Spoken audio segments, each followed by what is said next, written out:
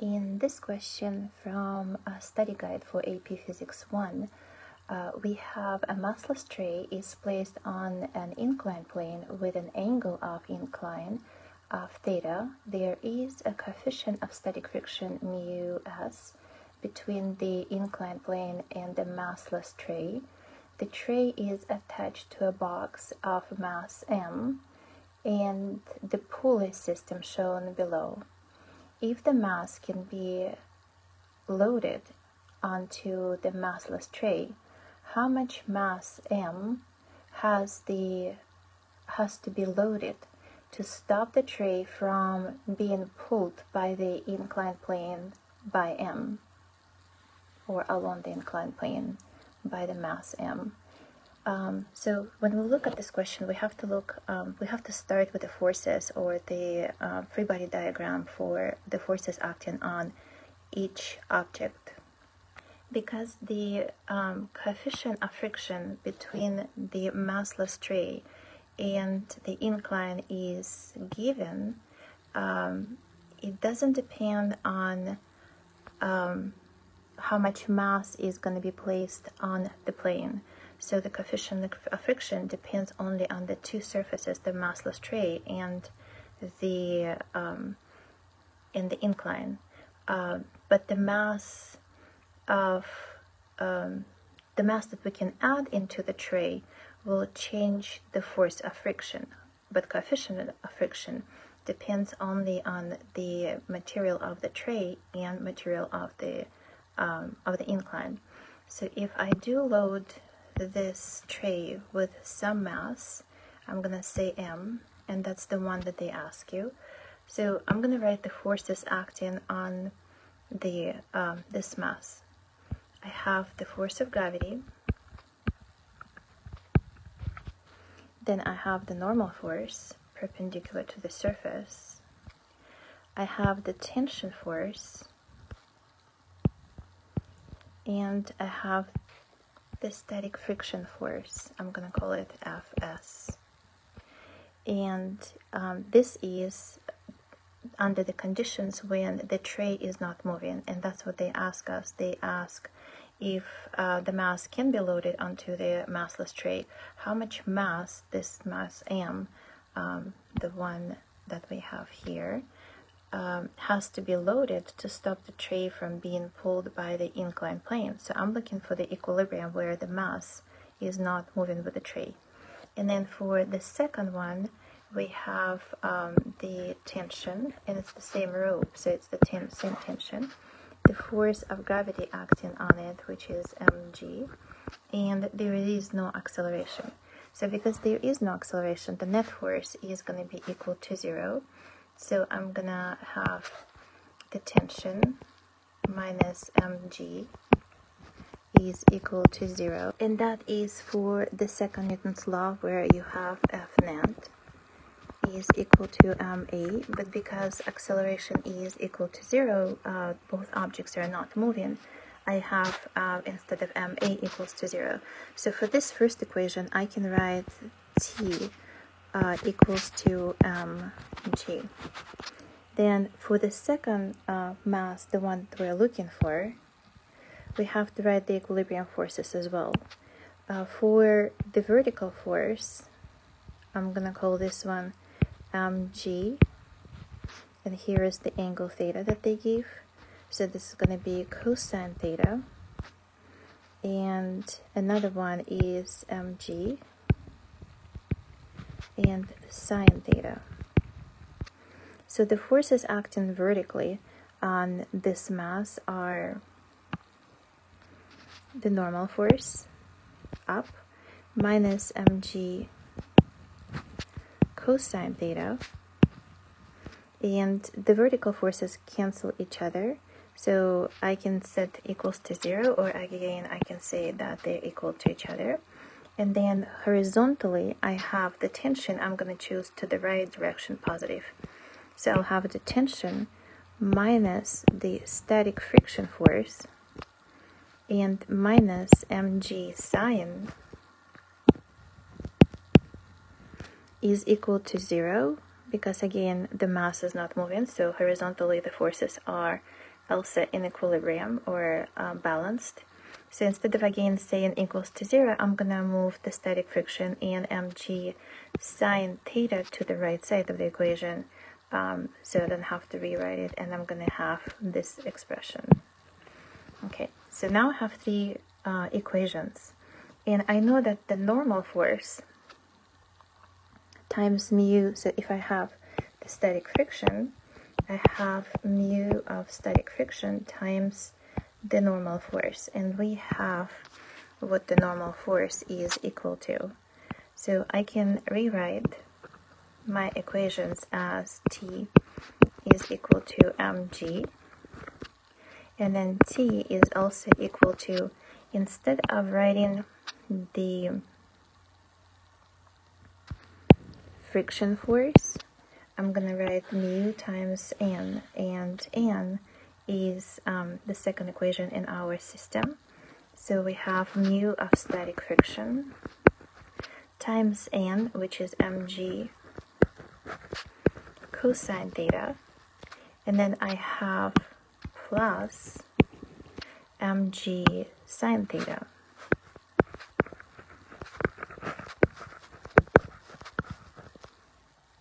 Now I can set up both t's equal to each other.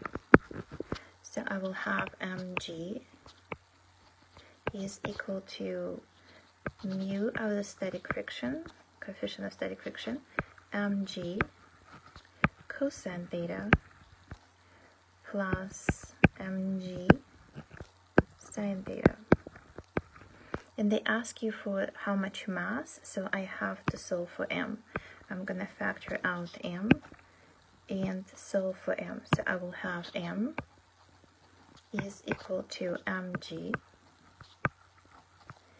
divided by, and if I take m out from both terms on the right side, then what's left in the parentheses when I divide by those, but that parenthesis from both sides, that will get, I actually can cancel g's. Let's cancel g's before we continue. So I can cancel g from all of them, so our expression is going to look a little bit easier. And this way we have the mass is equal to m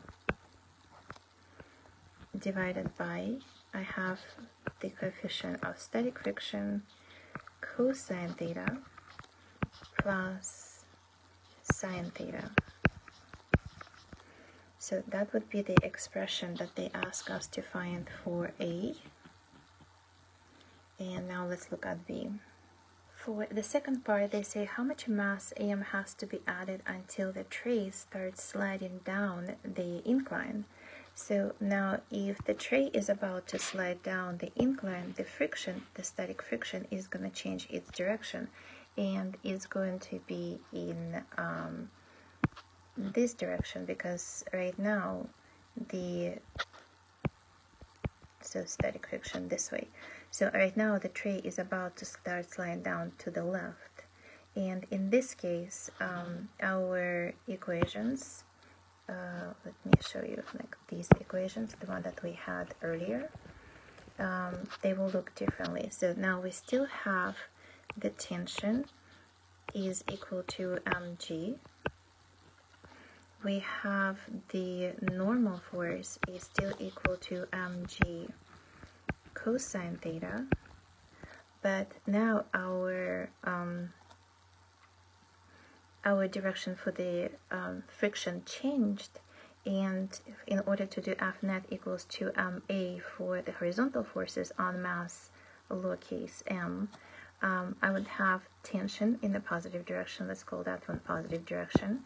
Also friction becomes now in a positive direction, and then minus mg sine theta, but because it's not moving yet, it's about to start moving, so there's still no acceleration, so that is still 0.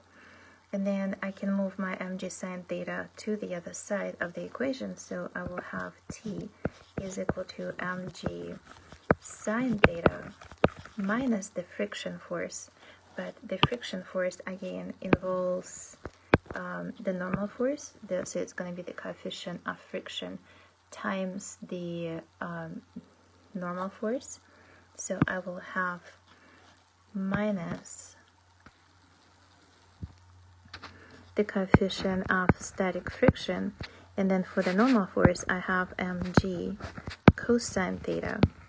Now I can set up both t's equal to each other, the t for the mass m and capital M, lowercase m and capital M. So I will get mg is equal to mg sine theta minus mu static and mg cosine theta. And again, as before, I can cancel g from all of them. And in this case, the mass, so your mass in this case has to be greater. So under these conditions, cannot say it equals to, because if it equals to, then the mass will never start pulling the other mass to the left. So your right expression must be greater than your left expression. So you will have the mass has to be greater than m, and then in the denominator you have sine theta minus mu static and cosine theta. So that would be the answer for B. And then for the last part of the problem, they're asking you to, if the coefficient of kinetic friction is given and the angle is 45 degrees, what is the acceleration of the massless tray if the mass in it is 4 times the mass of the block? So here I have the forces again acting on the masses, and then I will have acceleration. So acceleration in this case is going to be this way, and acceleration is going to be that way. And I have to show the force of friction. So because the mass is sliding to the left, I will have the force of friction is acting this way, and in this case that's going to be the kinetic force of friction. So again, if I rewrite my formulas for F net is equal to ma for the mass on the tray and the block, then I will have my equations. So I will have the normal force is going to be cancelled with the vertical force on the mass on the tray. So again, I can write it equals to mg cosine theta, because vertically there is no acceleration. Horizontally there is acceleration, and in this case we will have mg sine theta. I'm going to choose the direction of acceleration positive, and then minus the tension minus the friction coefficient friction, and that is equal to that mass times acceleration, and I chose acceleration to be positive direction.